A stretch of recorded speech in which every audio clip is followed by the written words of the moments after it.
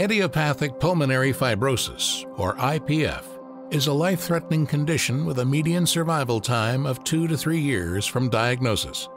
The pathophysiology of this condition is not fully understood, though it is believed to arise through successive injury to the alveolar epithelial cell compartment. Risk factors associated with IPF include age, infective agents, genetic predisposition, smoking, and other airborne irritants.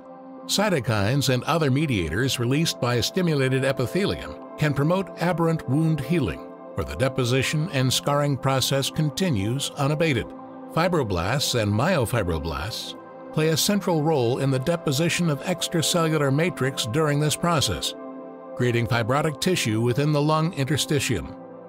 Excess collagen deposition and the accumulation of myofibroblasts in response to injury distorts lung architecture and stiffens lung tissue, leading to impaired gas exchange, which progressively restricts the physical activity of a patient.